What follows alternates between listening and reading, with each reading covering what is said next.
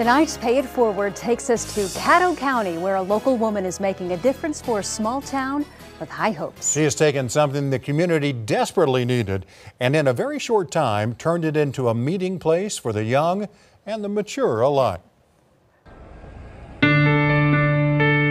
Inside the Carnegie, Oklahoma Library is a woman at work who has been a godsend for Carnegie. Junior section, a teen section, a place for them to sit and branch out into new reading and new books and things like that. We have our Christian section, which is very popular here. Back here we have our nonfiction paperbacks. Her name is Robin Dietrich, and she's transformed the old library into something special. As you can tell, even the kiddos like what they're finding here.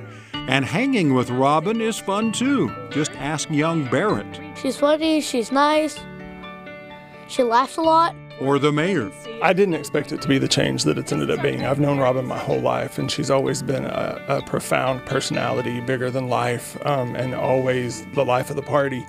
But the turnaround that the library's taken, she's revitalized it. And the unofficial town historian. She organized an Oklahoma history area. She organized a school area where you can come in, you can look at the senior annuals, the yearbooks, you can find your parents, your grandparents. And when even your teenage daughter wants to be at the library, you're doing something right. Me and my friends come here after town, like after school and stuff, and we just hang out and play games, and it's really become a space that I can enjoy. Friend Jenny Vincent nominated Robin. Well, we're here in the lobby of News 4 with our friend Ryan from First Fidelity Bank. We love being a part of this program. We love supporting people like Robin who are involved with something as great as a library. Thank you very much. You're very welcome. All right, let's head back to Carnegie.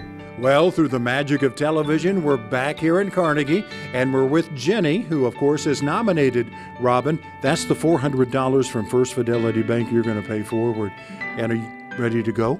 I'm ready. Let's go. All right. Well, you're not alone, though. I'm not. You're bringing a gang along with you. All right. Everybody ready? Yes. All right. We're ready. Let's go. You think she'll be surprised? I hope so. She deserves it. Is this Robin right here? This is Robin Dietrich. Hi, Robin. Hi. Surprise. Wow. What is going on? My name's Kevin Ogle. I know who you are. Oh.